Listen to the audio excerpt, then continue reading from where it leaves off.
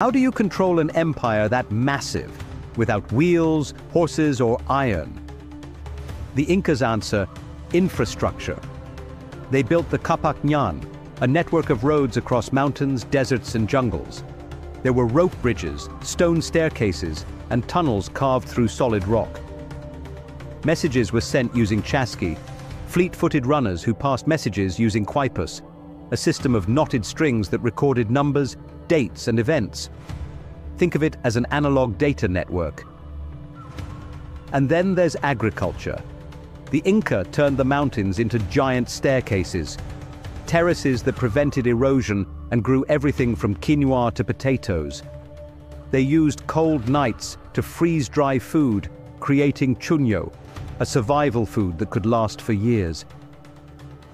They stored these in vast warehouses, or qullqas, ready to feed armies or famine-struck regions